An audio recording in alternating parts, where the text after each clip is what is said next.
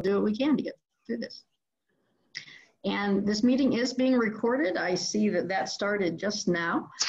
So please know that, any comments, anything on video, this will be recorded and made available to folks who couldn't be here. So, so just be aware of that.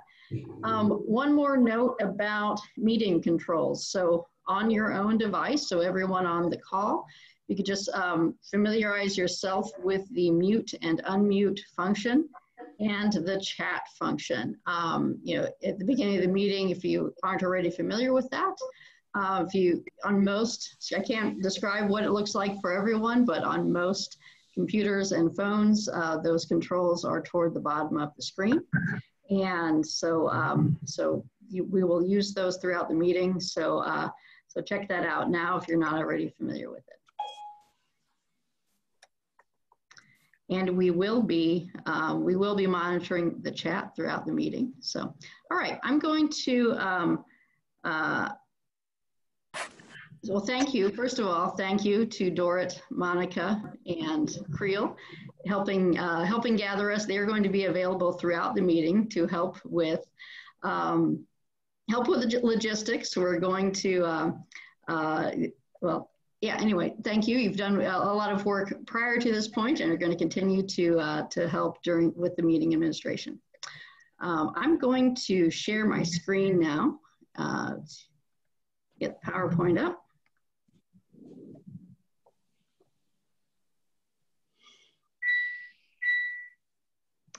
Oh, one more note on just on muting and unmuting. Various points throughout the meeting, the host will be muting everyone and unmuting everyone. So please just keep an eye on that on your own connection, because we will want to be able to use functionality, and we'll also want to be able to mute everyone so that everyone can hear well. So so just please be aware that we'll be using different different modes throughout the meeting, and just be attentive to what can be heard and seen on your screen and on your connection. All right. So Doug, if you're available to do our opening reading. I am. Good morning, everyone. Our opening reading is taken from the Reverend Sarah Eileen Lawal, reading entitled, Seeking That Which Unites. Spirit of life and love, in this time of uncertainty, of fear and angst, our nation and our world holds its collective breath. In this time when rhetoric blusters about and words are used as weapons, our nation clenches its fists, tightens its shoulders, eyes squeeze shut, some prepared for a fight. May we remember that we are a people of resilience.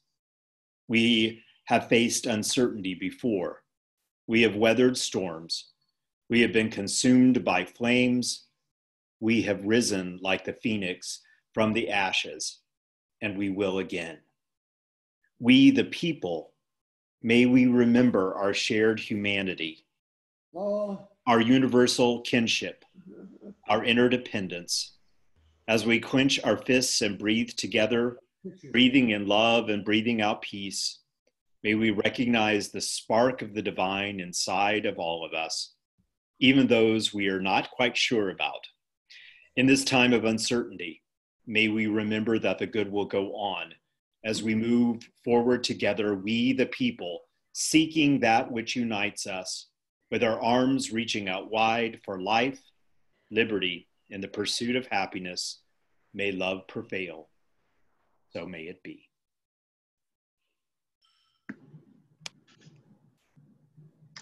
Thank you, Doug. Right. So I'm going to review the agenda quickly.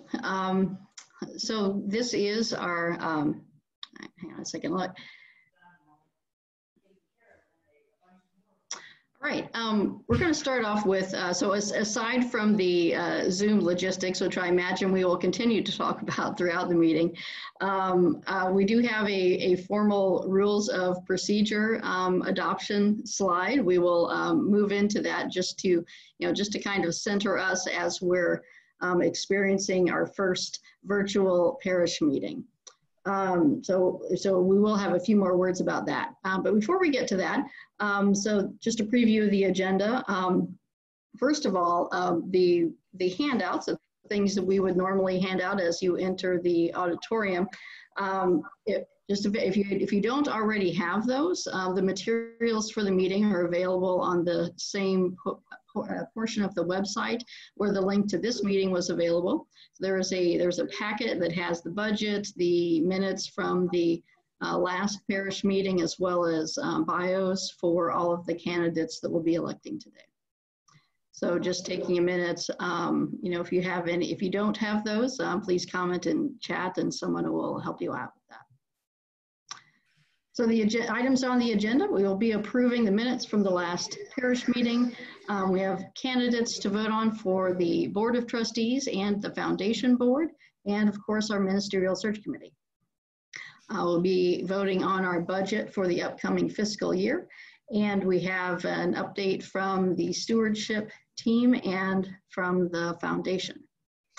We'll give a little bit of background to catch everyone up on the process to create the Ministerial Search Committee, and we will vote on that group. At the end, just a few notes on some major transitions involving our intern minister and our current and future interim ministers.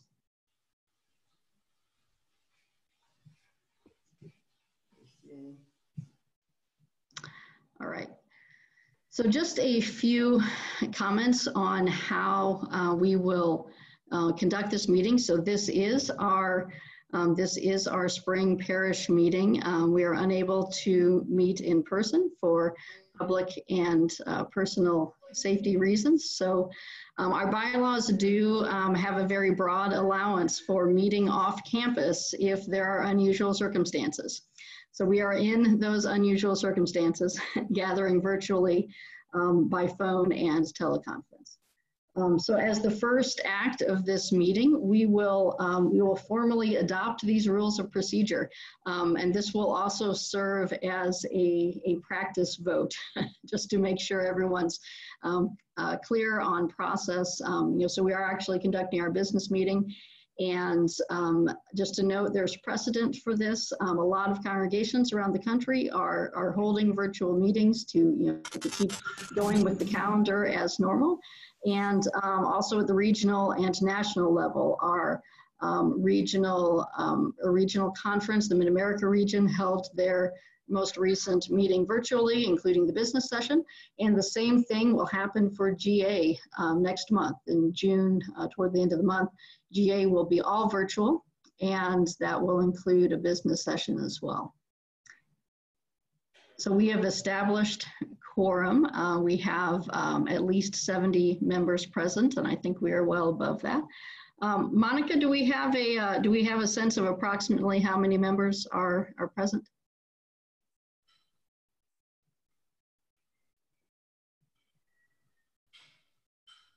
All right. I see 102 participants, but we are still furiously entering things into the sign-in. So we have more than 102 participants. Okay, thank you. All right. Camera or not. So just confirming that we do have quorum. And just to have kind of a blanket statement here, we're trying to keep the logistics as similar as possible to what we would do if we were in person. And we will use the Zoom functionality as needed.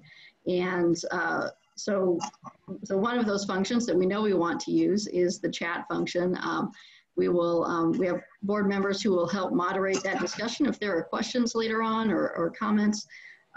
So for each item that we're voting on, I will read the motion. We have, all the motions are, pretty much prepared in advance, and I will call for a second, and then we will ask for discussion, and then we'll vote. So as we would in person, please vote only if eligible, if you're a currently participating member. And if you're on camera, if you can be seen, just raise your hand, and we mean your actual hand, not the Zoom button. That's a different feature. So when we get to that point, as we would in the room, we will just get a sense of where the yays and nays are. And if you are on the phone, so during the voting, we will unmute everyone. So if you can be seen on camera, please just raise your hand. And if you are only on the phone and can't be seen on camera, please vote out loud. Please say yay when those are called for and nay when those are called for. And so that way we'll be able to hear the few people who are just on the phone only. Creel or Monica, do we have a sense of how many folks are just on the phone where we can't see on camera? Approximately. If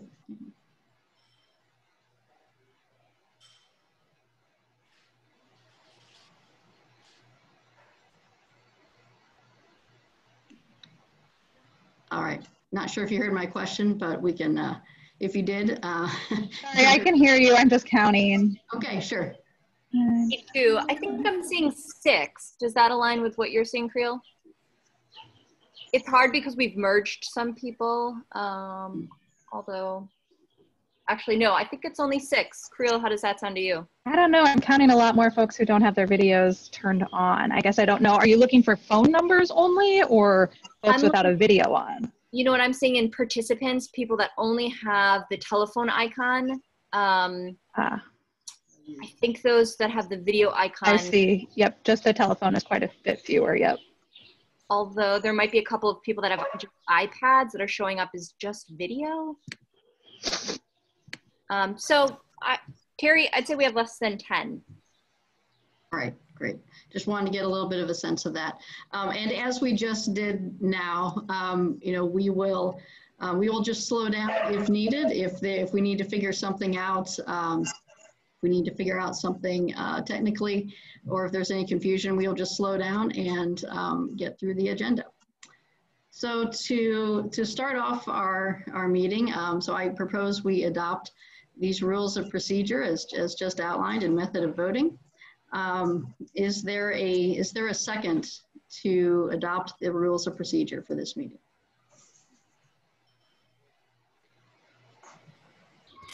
I second it. Alice Delaquest. Thank you, Alice. All right. So are there any questions before we get started? Just on the rules of procedure, just on the holding of our business meeting through Zoom teleconference and the method of voting. Are there any questions? Terry? I have a question. John, how does Alice spell her last name, please? Delaquest, D as in David, E-L-A-Q-U-E-S-S. Rhymes with make a mess. Delaquest. I have a question. Yes. Thank you.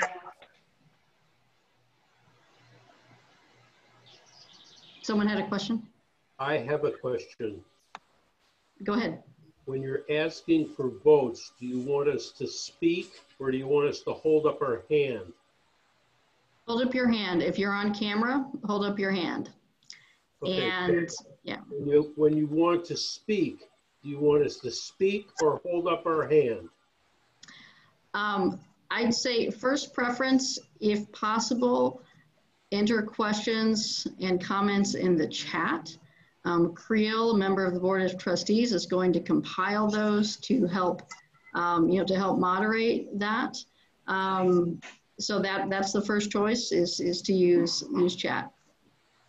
Okay. Mm-hmm. Are there other questions? Anything that's come in via chat? No, we're doing okay on the question side. Okay. I will note that some people may not be technologically competent to use chat, in which case talk. That's my suggestion. If they can't figure out how to chat. Right. Keeping in mind that we've got a lot of people on the line, so please try to use chat if we can, so we can keep the meeting moving forward. Terry, how about just a quick reminder to people that at the bottom of your Zoom screen, you might have to hover over it with your mouse to get the bottom ribbon to show up. And there's literally a little dialog box with the word chat underneath it. And if you click that, it will show a box that actually allows you to essentially text back and forth. So it identifies who's texting or chatting and what they're saying. And then it allows the staff to have a permanent record of, not permanent, but an actual written of record. So it makes it easier for Creel and Monica and others to keep track of who's seconding, for example, or things like that. Yes, thank you.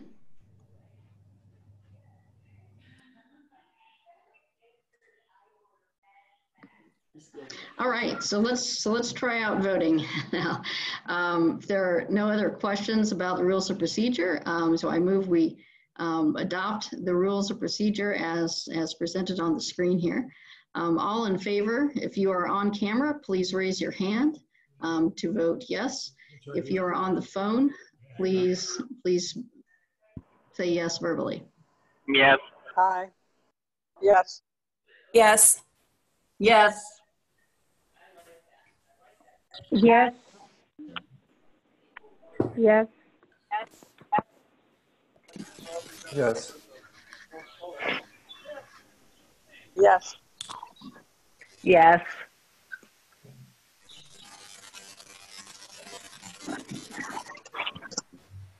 I'm done.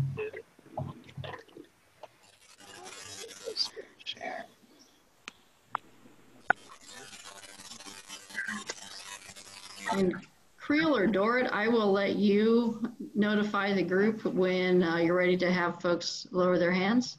Okay, thanks.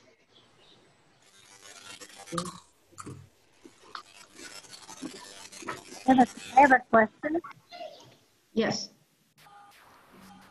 Question I have is, how do we know that you've recorded our voice when we just everybody's saying yes? Well, votes will be by consent, what's the parliamentary term? Just, sense of the assembly, unless we feel there's a need for a vote. And counting would take more time, but we can do that if needed.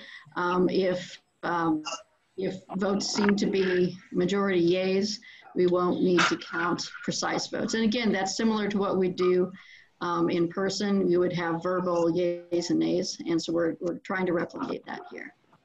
I see. Thank you.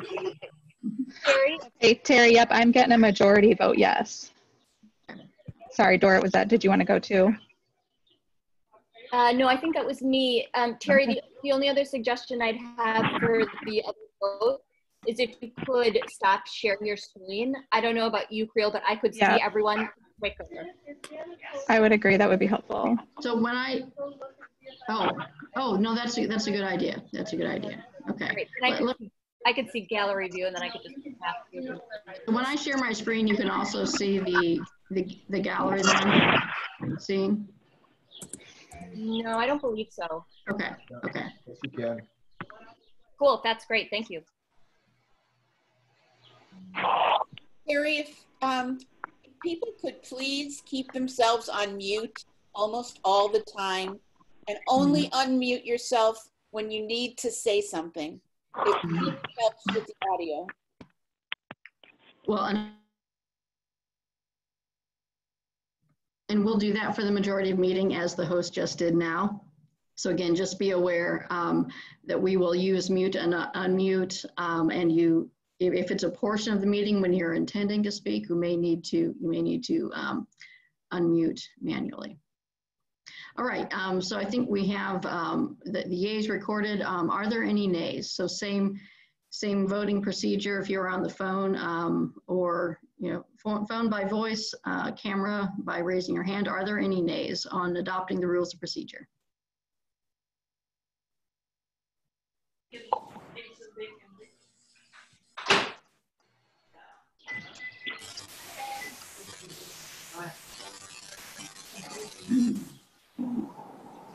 All right. We're good, Creel? Yeah, I'm not seeing any nays, and I didn't hear any either. Are there any abstentions? We'll just do this for all the votes.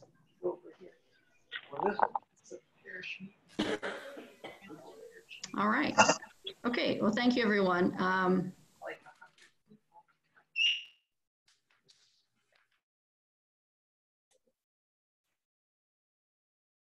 Okay, so our first item on the agenda is to approve the minutes from the last parish meeting. So again, those were distributed in the meeting packet. So this is from our February 2nd, 2020 parish meeting in person, so several months ago. Is there a second to approve the minutes? Either chat or verbally is fine. We will record that. All right, I have, we have many seconds. Let's see who was first. I think Rob Savage was first.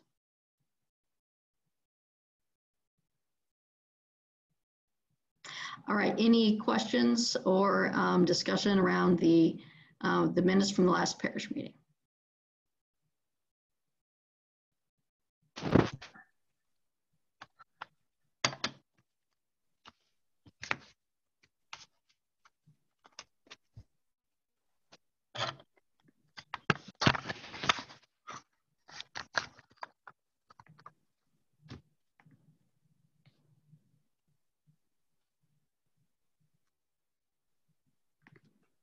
Sure.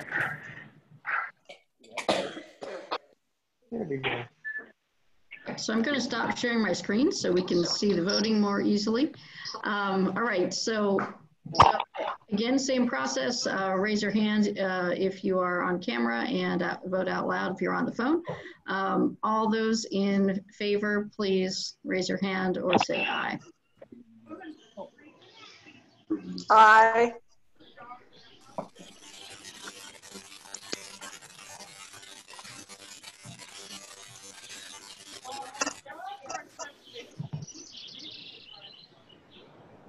All right, I'm seeing a majority. Yep, we're good. So please lower your hands now. Are there any nays? He's doing his. John, are you voting nay? John, we're on nay.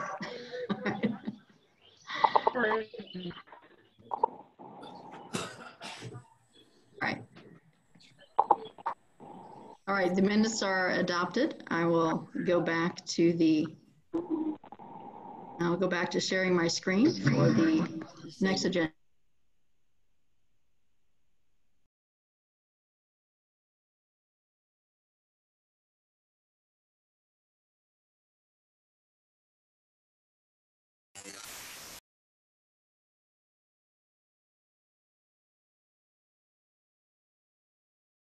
Sorry, I think I was on mute for a moment. Okay, so our next agenda item is nominees for the FUS and Foundation Board of Trustees.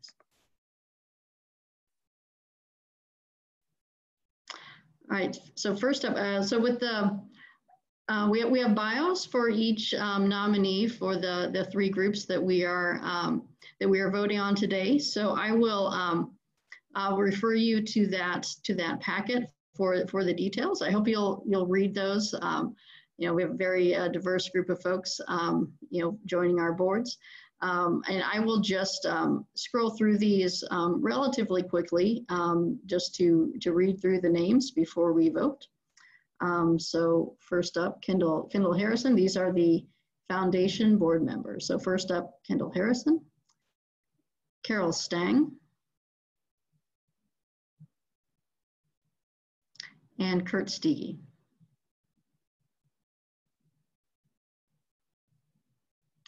There's a motion to approve these members of the Foundation's Board of Trustees for 3-year terms.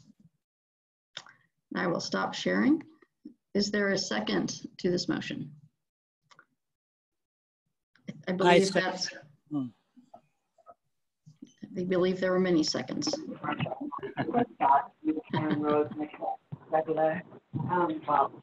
think Mark or Nancy Bitter Schultz was the first to second this. I wish I had one of the listen things. I must have one somewhere. All right, is there, please please stay on mute if you can, unless you have a question. All right, is there any discussion on the foundation board candidates?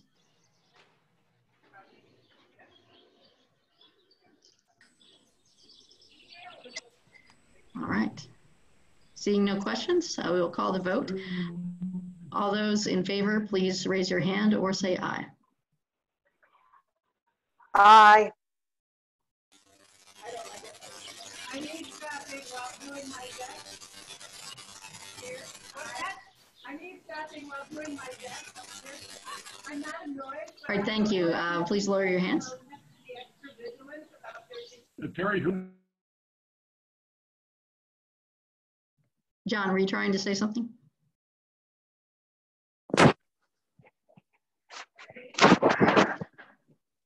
Okay. Are there any nays, please? Same process. Are there any nays? Please raise your hand or say nay.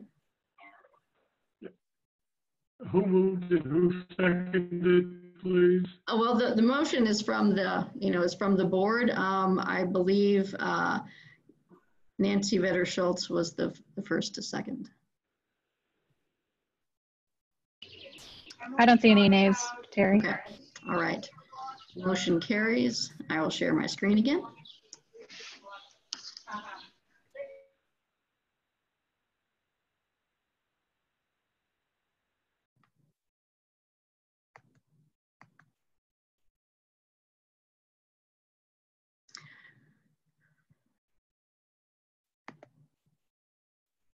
All right, we have several folks either continuing or joining or rejoining the board.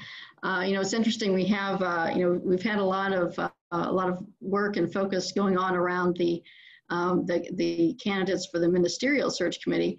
But as we were thinking about the composition of the board for the next year, for the next 3 years, we're keeping a lot of those same considerations in mind. So we're thrilled to have several candidates for the Board of Trustees that are very connected to the congregation and have been very active members. And I think they will be real assets to our congregation as we move through the year that we will be in search. So we actually have this configured as separate votes for each person. So first is John McGivna, who will be continuing as secretary of the board. This will be his second term on the board. And let's so move to this. I don't know if we need to second each individual vote here when it's coming from the nominating committee, but we could. Oh, I'm just looking at a comment. We could try to announce when everyone's being muted and unmuted. I'd say in general, the intent of, when we're administering the meeting, we're trying to keep everyone muted except for when we're voting. And our meeting kind of has a lot of votes right now. So, but that's the intent.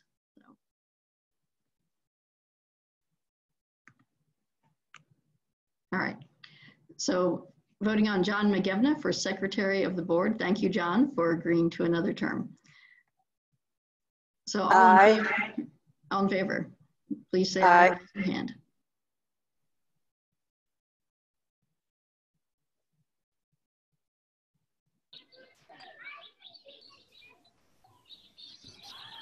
Aye. Aye. Aye. Aye. Aye. Aye. Aye. Thank you. Please lower your hands for this section. All right, are there any nays? All right, motion carries. Thank you, John, who is also taking notes as we speak.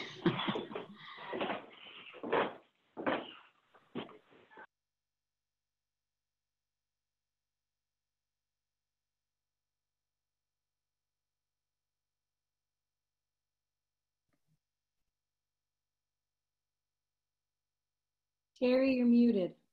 Yeah, I know. Keeps going back and forth. Can you hear? All right, I think I'm unmuted now. All right. So our candidate for Board of Trustees President-elect position is Alyssa Ryan Joy. Very to that she was interested in joining the board. So this position is a 1-year term as president-elect and then 2 years as president.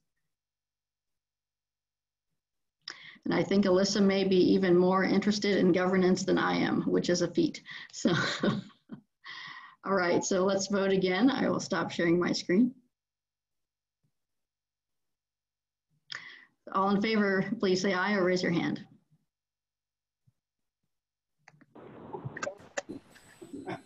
Aye.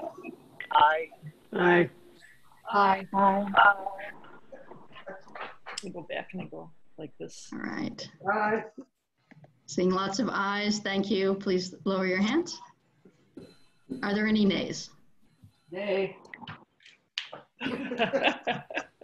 The joke nay, or is that a real nay? Are there any nays?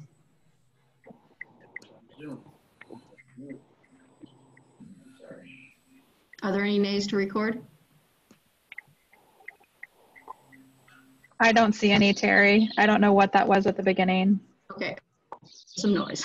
All right, thank you very much. I believe there would be a round of applause at this point if we were in person. Sorry, I skipped over John, but yes, thank you. Thank you, John and Alyssa.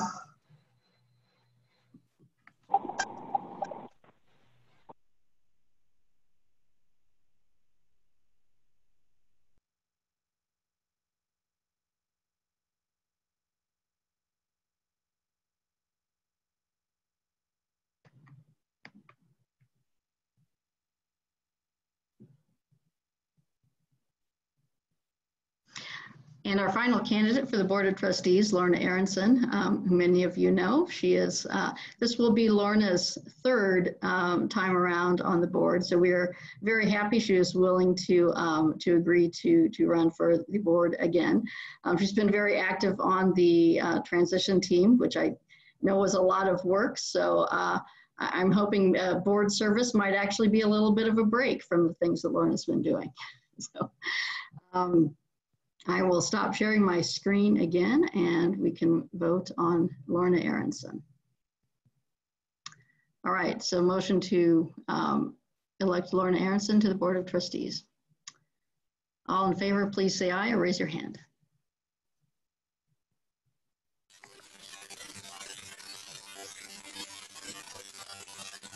I'm seeing many, many ayes. Thank you. Please lower your hands. Are there any nays? All right. Motion carries. Thank you, Lorna. Welcome back to the board. Hey, Terry, just a request. Can you give me just a couple more seconds on the nays so I can flip through all the videos? Yes, sorry. Thanks. Yes, yes.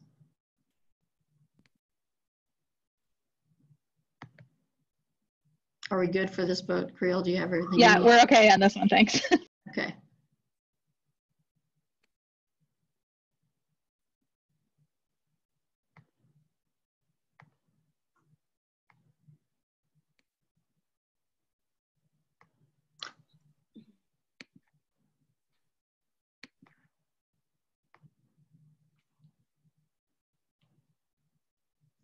All right, turn things over to Monica for any comments about the 2020-2021 budget. Yeah, can everybody see and hear me okay? Hi, everybody. All right, let's take just a minute break from the votes. So we had a lovely and lengthy overview of this budget at the Financial Forum. But for those of you that missed it, I can try to give you this budget in a nutshell. So in essence, the operating budget supports $1.8 million worth of programs and services that aim to support you in your personal and spiritual development, and connects you with others who are aiming to be a force for good in the world. Thanks, Terry, that's perfect. Next fiscal year, the programs and services will likely look a little different than they have in years past, but we hope at their core, they accomplish the same goal. So we are very grateful for everyone's generosity always, but especially these last few years, as many of you have made both annual campaign and capital campaign donations, in addition to some unexpected close the gap gifts. One of the many outcomes of that generosity has been the $1 million mortgage paydown, which in tandem with the refinancing and the reamortization is saving us approximately $110,000 next year. The timing of that is especially helpful as we are projecting approximately 60K less in pledge payments and about 18K less in unpledged donations next year. You'll notice that we're also decreasing our fund transfers by approximately 1/3 of last year's amount. That's in large part because those funds are dwindling down. We are budgeting 8K more in fundraising events, which will include an art fair, a fall cabaret, a Valentine's soiree, and a Select to Connect in spring. And of course, there's both in-person and virtual plans in the hopper for those. So the stewardship ministry team is getting very excited, very creative about their ideas for meeting that $51,000 budget goal that you see there. Let's look at expenses for a second. As we mentioned at the financial forum, we have not budgeted for any salary increases for next year. This unfortunately will be the third year in which we will not see a cost of living increase for staff. We're obviously committed to reassessing that even mid-year to see if our financial outlook has changed at all. Our primary goal right now is obviously to keep, at least as an employer, to keep staff gainfully employed and do our very best to provide a myriad of benefits, tangible and intangible, that support their well-being. The $200,000 PPP or Paycheck Protection Program loan that we received in April will likely be forgiven this summer.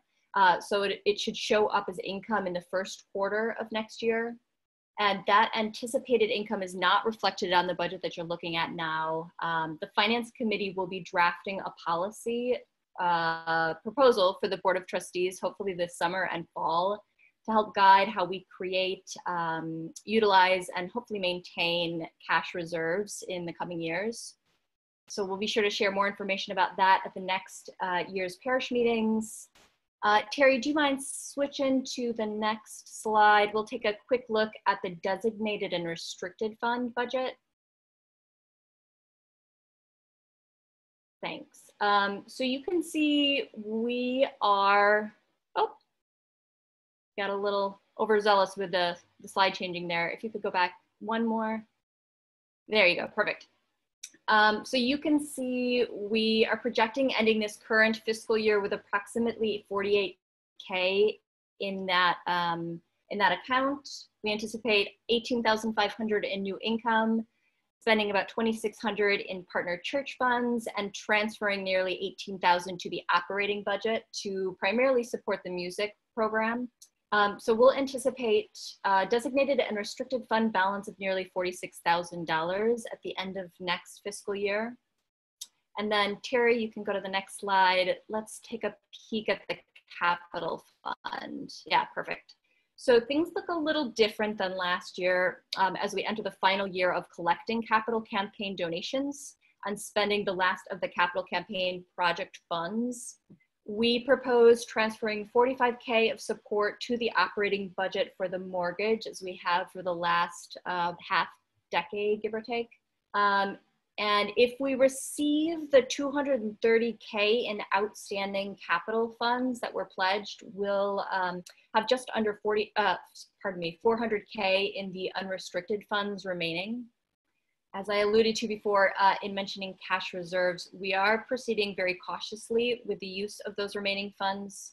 So we have placed a hold on remodeling the glass walkway by the partner church area, doing a number of beautification projects in the atrium, as well as buying a new boiler. So we propose deferring most of those projects until we have a date next. So there you have it. Those are the three proposed budgets. Before we move to motion to vote, Steve Goldberg or any other stewardship team member, did I understand you wanted to make a quick plug for next year's exciting events. Sure. I don't know if I'm Where on or not. I found you in my list of people. Yep. You look spiffy. Looking great in that tuxedo. Okay, well, these are my stewardship event clothing items. Thanks, Monica. I am proud and excited on behalf of the stewardship ministry team and our staff liaison, Cheryl Melanthane, to just mention a couple things as we unveil the stewardship event season for the remainder of this year and the beginning of next. Whether these events are virtual or in person, they provide great opportunities to connect with each other while raising money for the place we call our spiritual home, namely First Unitarian Society. We've got a whole bunch of events, but there are 4 that I'd like to highlight for you this morning. One is the Food Cart Friday that we're planning for the summer. There'll be car hops in the FUS parking lot, so an opportunity to honor social distancing while enjoying the food provided by local food carts. And this also gives us a chance to support local businesses, and we know how important that has become recently. Another event for the summer is a drive-in family movie night. Details still to be determined, but if we can pull that off, that'll be a lot of fun. And in the fall, we've got cabaret, of course, but a new twist on cabaret this year is going to be a talent show. And the theme is FUS Got Talent. And we're going to feature talent and special treats from people here at FUS, whether it's singing or telling jokes or playing an instrument or dancing or all kinds of things. Somebody just asked if the car hops will be on roller skates. Of course they will, because we don't have to worry about shoveling the parking lot in the summer. The family movie night will be a highlight of the summer season, again, if we can pull that off.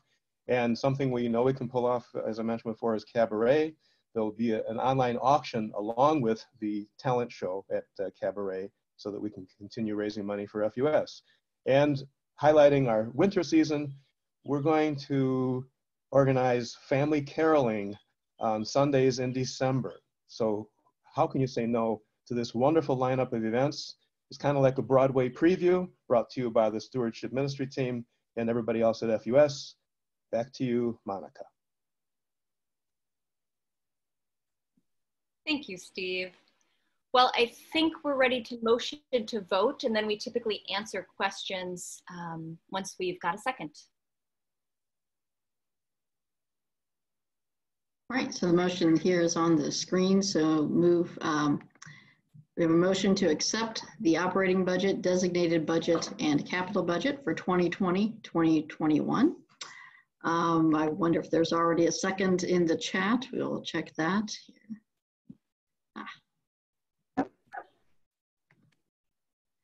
All right, we have a second from Mike May. And I will stop sharing my screen to call for the vote. All right, well, all in favor, oh, I'm sorry, discussion first. So I know we had one question in the chat I just forwarded to Monica, and we'll open it up for other questions. There was a question about the event, the rental income and how it could be increasing next year. We have built-in increases contracted with Meeting House Nursery School and Shri Shamayam, as well as a 3% increase of our parking renters. So we are anticipating a decrease in weddings and meeting space usage, but overall an increase is anticipated.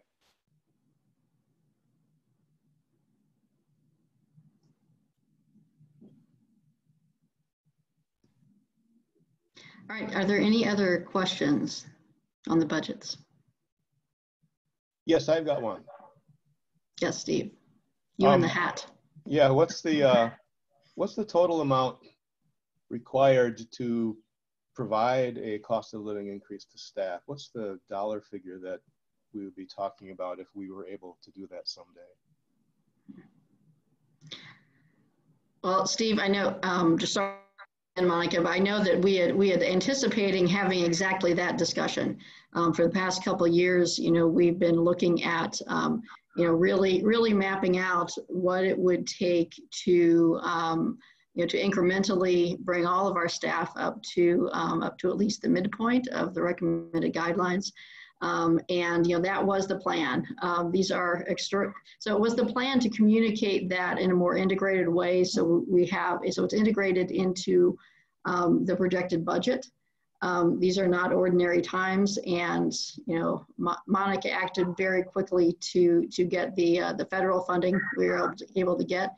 So we're kind of it's certainly a setback, but there are setbacks throughout our society right now. So, and sorry, I just wanted to put that in just from a congregational perspective, that was what we intended to do.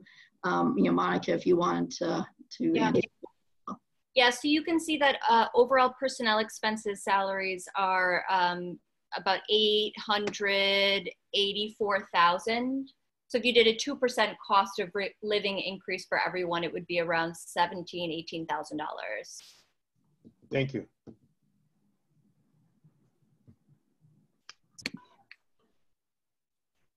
There is a question in the chat, and I'm sorry, I've been doing other multitasking, so I don't know if you already talked about this, but Mike Goodman, did you talk about this, about Mike's question, Terry? No, I think, Mike, is your question specifically about the budget? I mean, you're asking about cost of living in general, but is there a question about the motion on the table?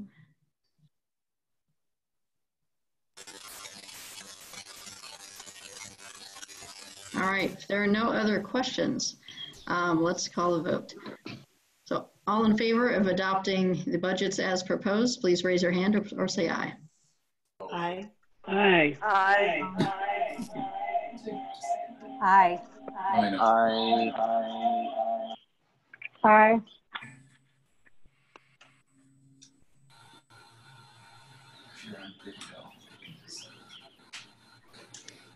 That was Creel looking at her screen. That's for the. You look good, Terry. All right, please lower your hands. But it's better.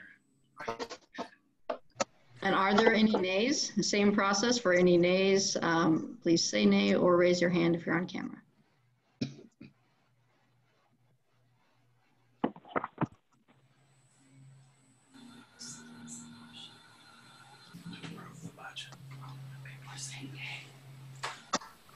Okay, no nays. No nays. All right, thank you. The motion carries. Let's thank you, everyone. Thank you for your patience in our votes here. I'm sorry to interrupt, but I want to know how I can get rid of my space. It seems that I'm there permanently, and I like somebody else to be there once in a while. How do I get rid of that? There are settings to take care of that. Maybe someone could send a chat message on advice to how to change the speaker. I don't know how to. I don't know what to press.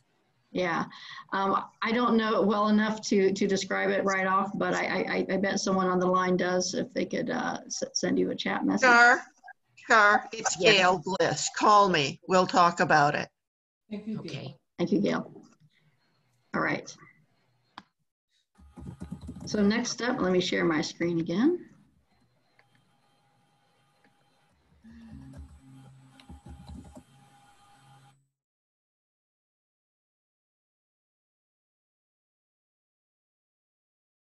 So Connie Beam is here to give us an update on the foundation.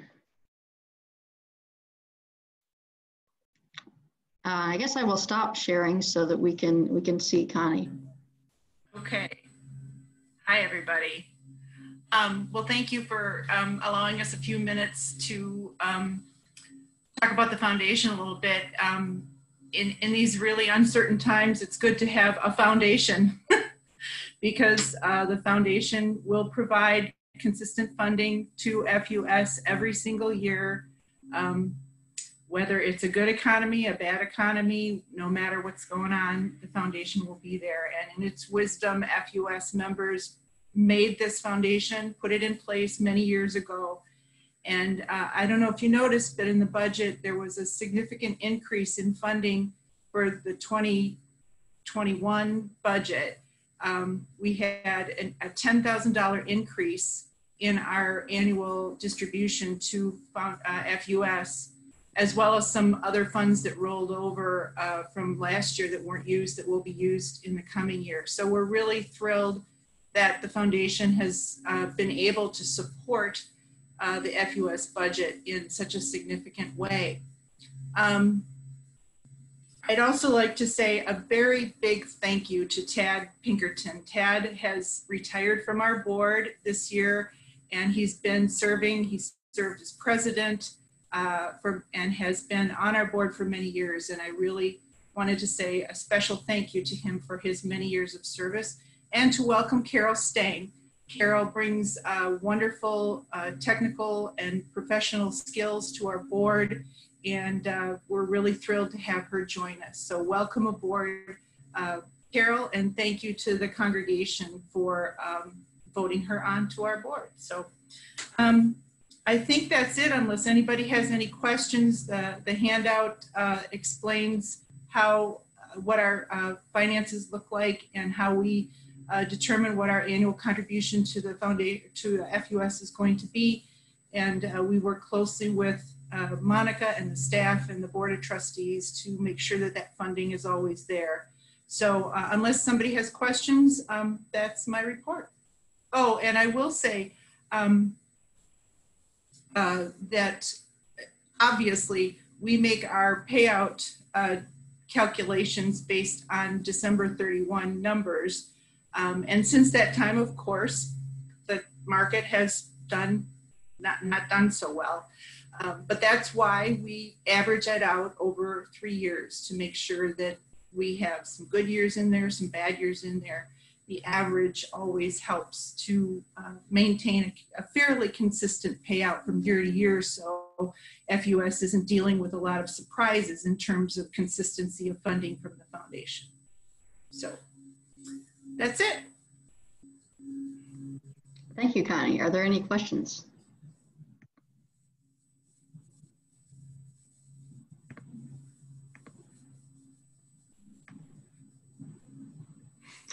All right. I'm going to back up just a minute. We skipped the stewardship update, and I believe Monica has some information for us there.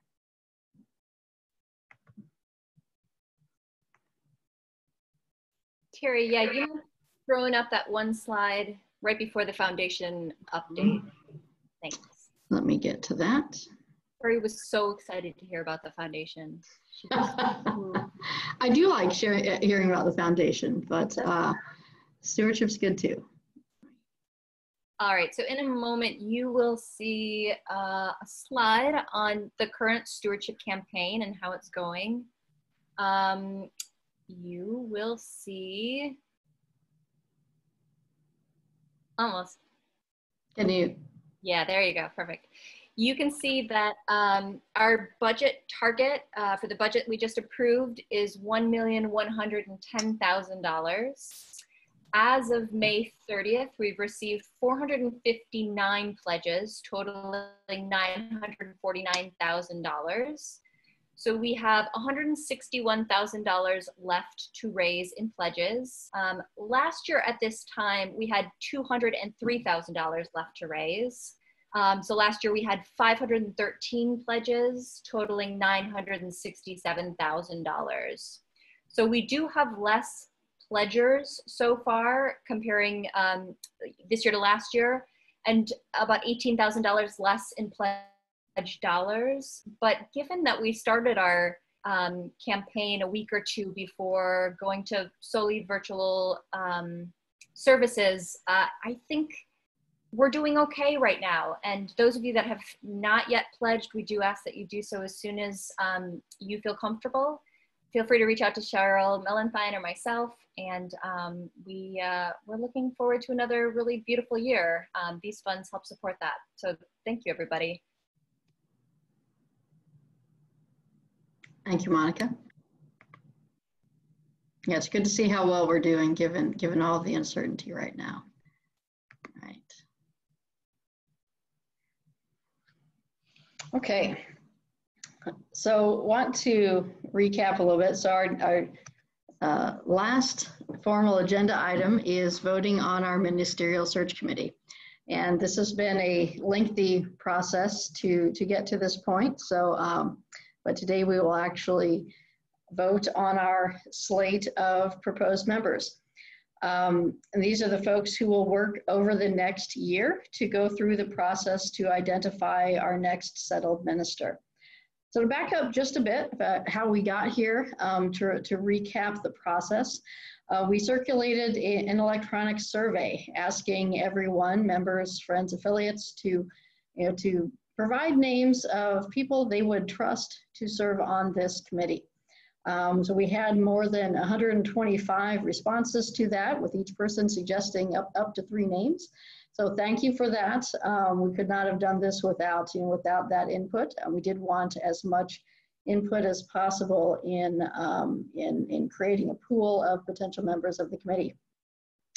So the next step was just working with a spreadsheet, doing some data cleanup, making sure we knew who the names were, making sure they are currently active members, and kept the survey open for I think it was 2 months, maybe something like that. We wanted to make sure everyone had a chance to reply, and we did have thank you to staff who also did work for us, forwarding responses from those who were not able to complete the electronic survey. So the next step was for the board to do a couple different phases of narrowing the list. And the goal here was to just see, I mean, we have to narrow it down. There's no other choice. We have to eventually get to a slate of 7 committee members. So the goal in the board's work was to see where there was consensus around folks who are the best match for this particular task of being on the committee itself, with the primary criteria being working well on a team, and people who can keep the needs and interests of the whole congregation in mind. So that we spent some time on that phase, just compiling our input, again, looking for areas where we had the most consensus, and a narrowed list of folks was invited to complete a written application.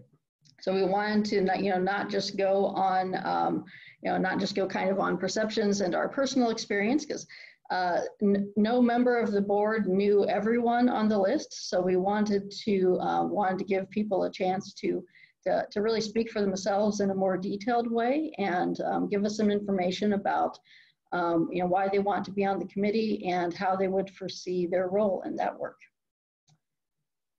And our last phase after this, so reviewing those materials, the board went through an iterative process of voting, and also some discussion to come up with a balanced slate that was balanced in terms of perspective and personal demographics and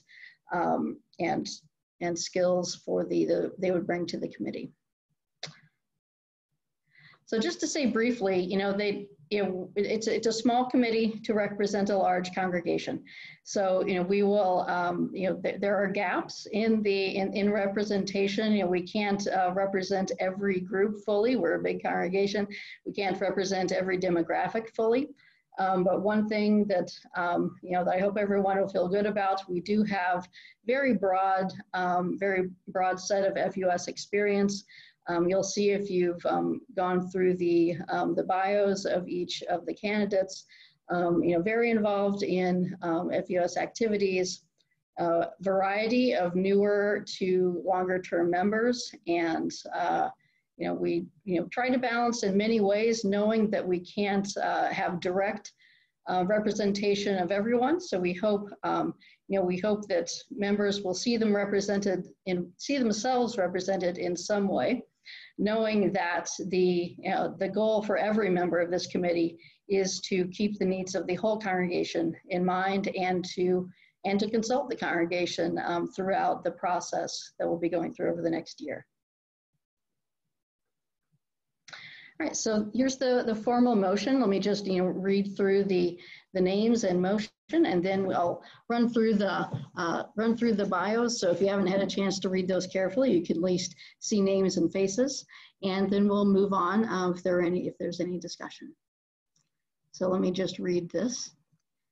All right, the motion is that the following people be approved as members of the Ministerial Search Committee: Dorrit Bergen, Emily Cusick Putnam, Sandy Esrich, Chuck Evanson, Jean Sears, Emily Smith, and Joy Stieglitz-Gottschalk. Is there a second for the motion? All right, we have a second from Gail Bliss.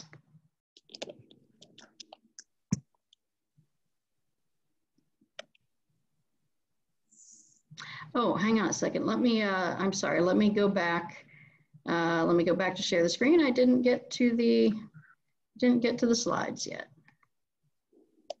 Didn't get to and there is a question in the chat regarding why there's only one male on the docket. Okay. Let me just go through the slides quickly. We have Dorrit Bergen, Emily Cusick Putnam, Sandy Esrich, Chuck Evanson, Jane Sears, Emily Smith, and Joy Stieglitz-Gottschalk.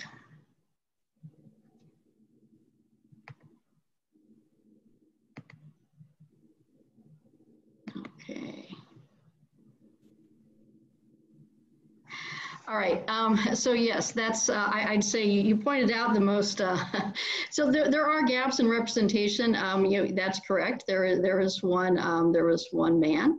I'd say the biggest gap in personal representation and demographic representation that we talked about as a board is there are no people of color on the committee. At least as far as we're aware, as people identify.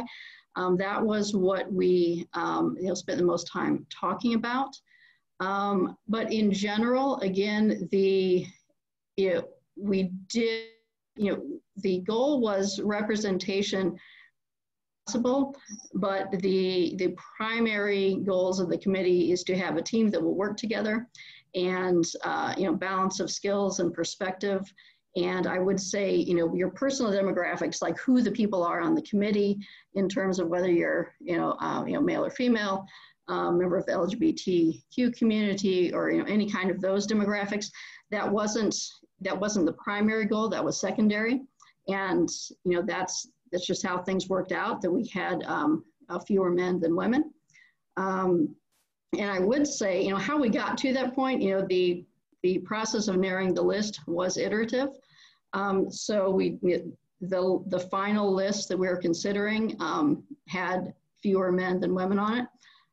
One interesting, and I don't have statistics like all the way through here, but one thing that I looked at to try and figure out how we got to this particular point was if you look at who responded to the initial survey, it was 80% women, approximately.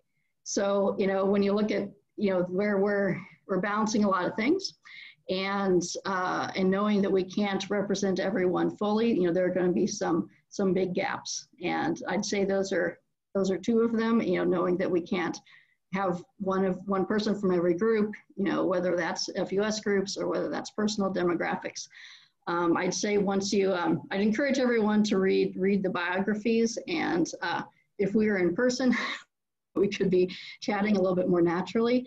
But as you get to know the members of the search committee and interact with them over the course of the year, I think you'll find they have very broad experience and very capable to represent the congregation as a whole. Have other questions come in? Carrie, can I say something? Yeah, go ahead. So talking about complete transparency, it may have occurred to some of you that, wait a minute, Dorrit's on the board. So I want you to know that as soon as I decided to fill out the application, I stopped having any hand in choosing the search team. I don't know who else applied, and I excused myself from the board meeting when the discussions started to center on putting the search team together.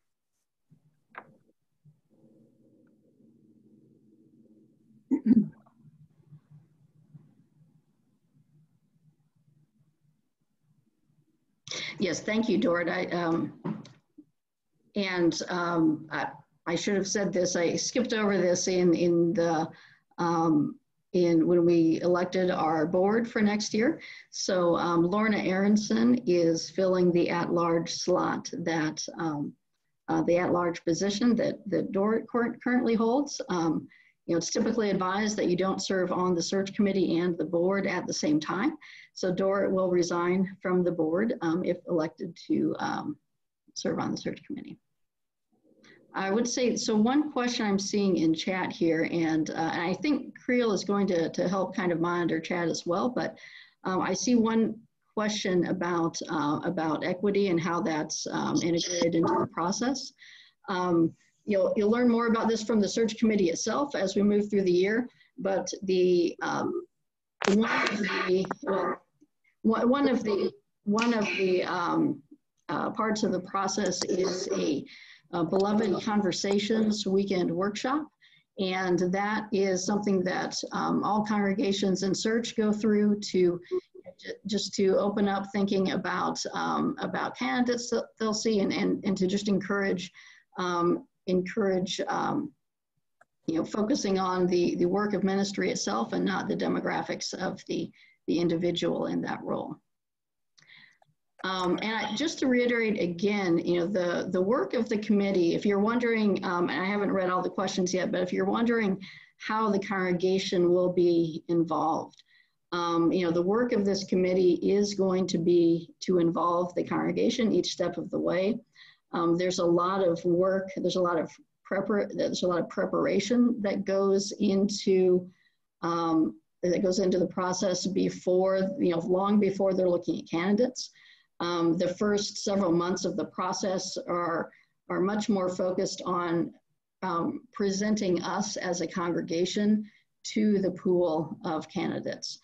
So that there's, and throughout the whole process, the balance of activity is much more inward focused than it is focused on the candidates. So both need to happen, of course, but candidates primarily want to know about the discernment we've done as a congregation.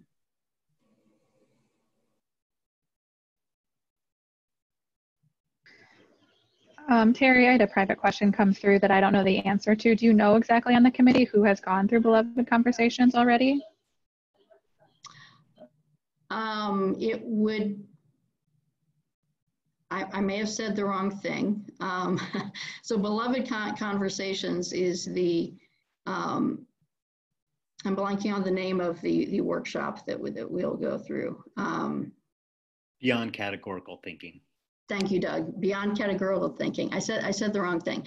We do have, I don't know how many members, but at least one member of the search committee has been involved in Beloved Conversations, which is the UUA or one of the UUA's curriculum for thinking about racial equity in our congregations. Beyond Categorical Thinking is the workshop that congregations go through to prepare to be in search for their for a called minister. So I'm sorry, I misspoke earlier. So to both questions, Beyond Categorical Thinking, that's something the whole congregation would be invited to participate in as we move through the search process, and we do have representation on the search committee in participating in Beloved Conversations.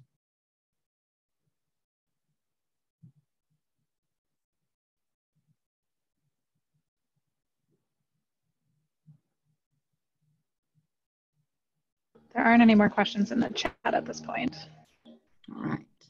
Seeing lots of appreciation, and oh yeah, and thank you to everyone who has participated in any way up to this point. We have many folks who have helped out getting our well, everyone who replied to the survey, and many thanks to the board in in doing this and doing this work. There were a lot of hands in this and a lot of focus. And thank you to all of the applicants. It was very helpful to the board to have everyone's responses to the written application. Would have been very difficult to narrow the slate without that. It was still difficult with applications, but at least we were more informed in how we could kind of balance perspectives on the committee. Someone's asking, yes, there's someone from the choirs in the search committee. Yeah, that slide I showed, that was just the snippet of the personal experience of the 7 committee members. I'm sure they've done many other things. I just things from the bios, and the list added up quickly. Question about Dorrit. So Dorrit's place on the board has already been filled. We just voted on that. So there's a plan. There's a plan for that, since Dorrit won't do both at the same time. Hey, Terry. Sorry, I missed. Lori did have sort of a follow-up to her question about the equity issue. Lori, you can go ahead and unmute yourself. Thank you. I have not been a part of the cross-categorical thinking training, so maybe it addresses all of this. But for everyone else, my name is Lori Schwartz, and I have watched as Madison Metropolitan School District has proactively taken on an equity lens. And I am grateful that there are very committed, active people on this committee. My question does not mean that I imply that they cannot do this. I follow up with an intentionality question because I believe it has to be deliberate and a part of, by design, the search, the challenges facing us as a community, as a society, and as a world. But Madison Metropolitan School District has everything that they do, and I've been in weekly meetings where they say that this is with an eye towards equity. And I realize that we have to have more things balanced in the First Unitarian Society, but I feel pretty strongly that we should consider what they do, or something that intentionally by design seeks input in the process as it relates to the inequities within our community, within our First Unitarian Society committee. And as the parent of a biracial child and as a member of the Beloved Conversations, there are inequities, but there are inequities everywhere. So again, I don't want to just yell about something and not have a suggestion. My suggestion is that we look at what other organizations are doing, like Madison Metropolitan School District, to have a clear lens to bring racial divide and economic divide to the search. That's all. And I'm very grateful for the wonderful people that are on and put in, and that those are that are selected as well. Thank you. Just a couple quick things in the written application. So the committee members in forming the committee itself, one of the questions we asked people to write about was their experience in helping create an environment of inclusion and collaboration. So and so that's speaks to how we will be moving through the process as a congregation. And there are many layers to that, of course.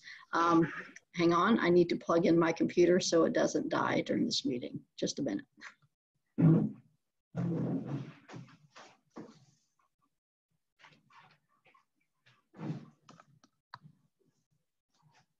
Sorry about that. So just to set us up for the types of things you're talking about, Lori. I know that question can be has a lot of layers in it, but just so how we work with each other in including folks in the discussion of moving through the search process itself. We wanted to make sure the committee itself is very agile and informed in being inclusive and consultative activities. One resource that will be available to them, which speaks to the equity in looking at candidates, Ministers want the process to be fair to them as candidates, because ministry it's a calling, but it's also, congregations are also employers. So, the folks who will lead the Beyond Categorical Thinking workshop, those same folks, are the representatives from the region and the UUA. They will be available to the search committee, to guide and coach them in this work. So when you're talking about kind of looking at what other organizations do, there are a lot of resources that will be available to the search committee in that work. We also plan, we won't go into detail about this now, but we also plan to do a lot of work internally as a board to help support the search committee, where we are too large a congregation to, to just put all of this work on 7 people. So we are going to be a lot more structured in terms of supporting the non-confidential work. So holding focus groups, holding, things like running the Beyond Categorical Thinking workshop. There's a lot of work that goes on that doesn't have to be done, doesn't have to be, completed by the committee members themselves. So that although they will oversee the work. So we're going to go into this knowing that we will have many more people involved than just the 7 people on the committee. But thank you for your comments, Lori. There was a suggestion for something called like a community advisory committee for the search that Doug added to the thread. Just so you know.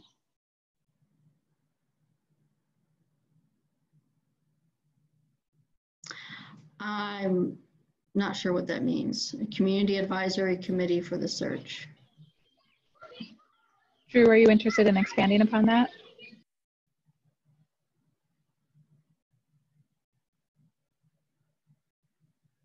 Ironically, he doesn't have a microphone. So Drew, I'm not sure. Okay, Drew's typing. And just another note, and again, I know I didn't go into detail into the backgrounds of the individual members, but members of the search committee, do bring extensive background in equity work.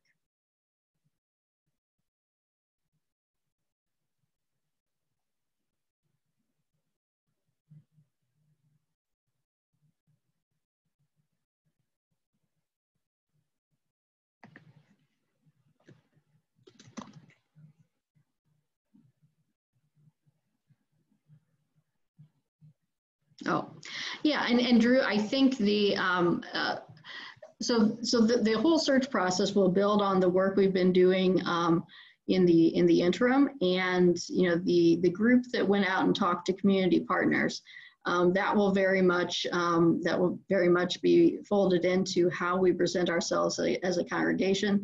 There's everything's kind of a balance.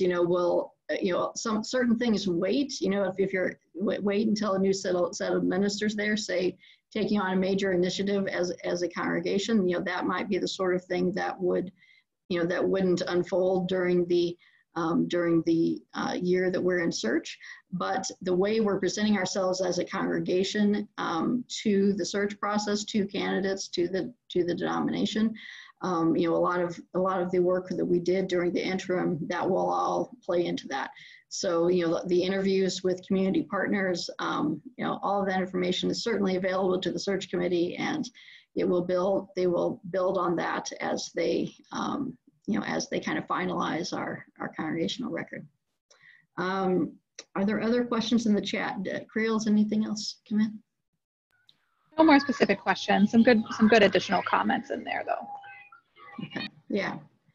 Yeah, and I say, we're not reading everything. There are comments. If you're not following the chat, there's some good discussion, just comments and appreciation for the folks who have volunteered to serve on the committee.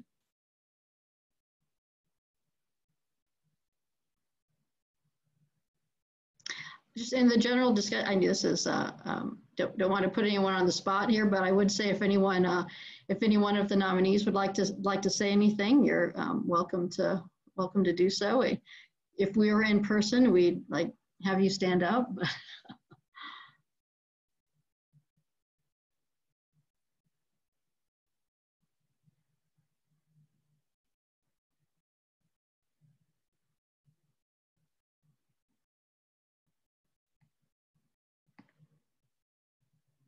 I'll just say that I'm really excited. I'm honored. I'm excited. And honestly, a little bit nervous.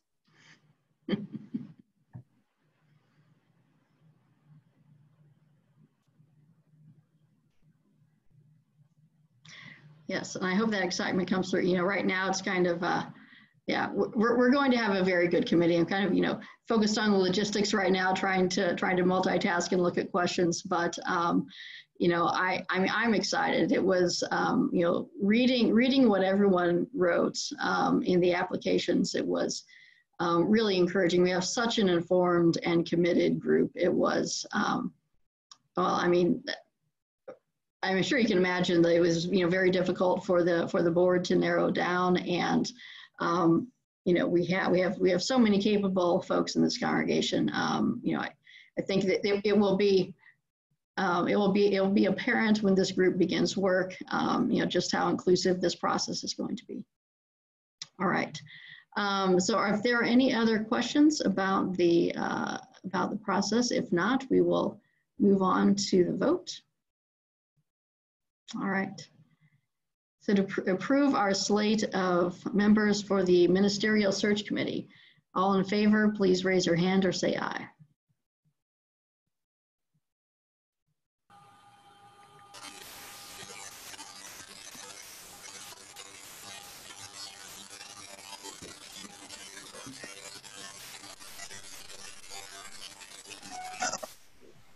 It's funny the kind of audio feedback you get. And only during the votes, right? All right, I've seen lots of ayes. Creel, I can't see. It looks like you're still counting. I'll wait. Terry, I didn't hear hardly any ayes. Did you unmute folks, or did I just miss that? I didn't unmute anyone. I unmuted everyone, but I can. Aye.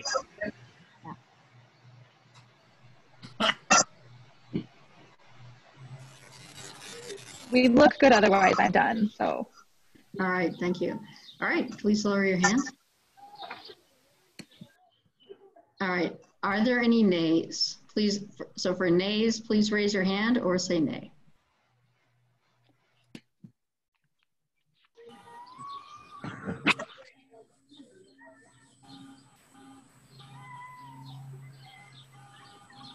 Okay, I don't see any nays, Terry.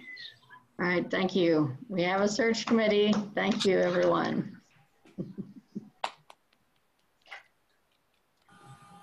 Oh, right. Margie and Pete. So saying nay? No.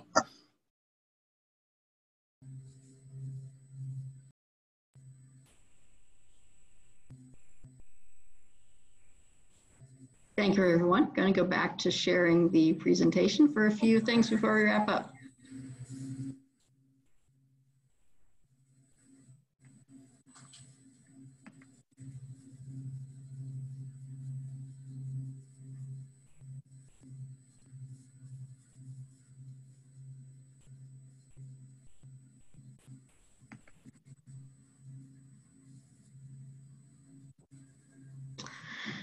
All right, so nearing the end of the of our church year, we are going to be going through several transitions. So we're going to be saying goodbye to Karen Bringelson, who graduated with her MDiv this spring. So congratulations to Karen, and we will be recognizing recognizing Karen in a more formal way in an upcoming worship service. But congratulations to Karen. And FUS just wanted to share with the congregation that the Board of Trustees in our April meeting voted to co-ordain Karen in collaboration with the James Reeb UU congregation, also in Madison. So as her student congregation, along with her home congregation, we are joining together to co-ordain her. There will be a service of ordination on Saturday, August 8th at 4:30 p.m.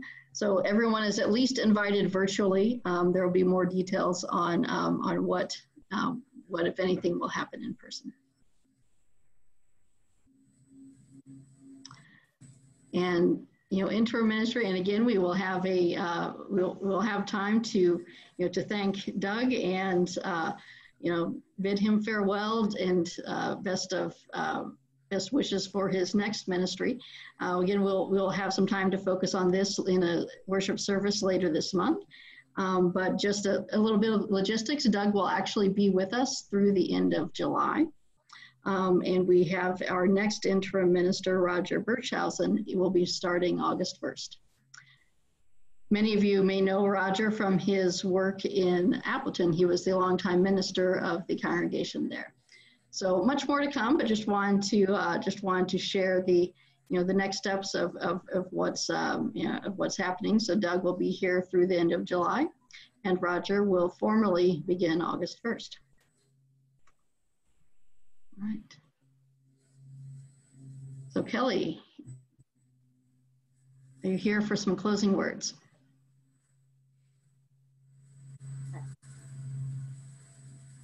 So these are the words from Linda Barnes. And she says, "We're staying home. Love has never asked this of us before. We're staying home. This is our gift to humanity. Let us wish each other well. For those staying home alone, I offer you this blessing. May you grow a deeper understanding of your own worth. Dear one, leaven the aloneness with gentle care, for this too shall pass. May you be blessed with a peace and serenity. May you find the courage to reach out to hear another's voice and to remember others need you as well. May you be well. For those of you staying home together, I offer you this blessing. May you find moments of patience and grace in your relations. May you offer each other enough time apart, reassurance and space enough to cry, to safely rage, for this too shall pass. Then let peace come again into your home. May you see one another's whole self as a gift. May you be well. For those who are working from home, I offer you this blessing. May you remember to take breaks. May you find the means to relish your imperfection and the imperfection of others as evidence of our shared humanity. You are enough, even when there isn't enough. Make order in your days, and then let it go. May you be well. And for those staying home with children, I offer you this blessing. May you find humor and compassion in your days. There will be learning of a different kind, deeper, no doubt, unexpected for sure. May there be patience and forgiveness, again and again and again, for this too shall pass. May you all remember the deep love that brought your family into being. May there be peace and understanding in your home. May you be well. May we be well. May our world and our community be well. May it be so, and amen. Thank you, Kelly. Thanks everyone for joining and hanging in there and as we figure this out. Have a good afternoon.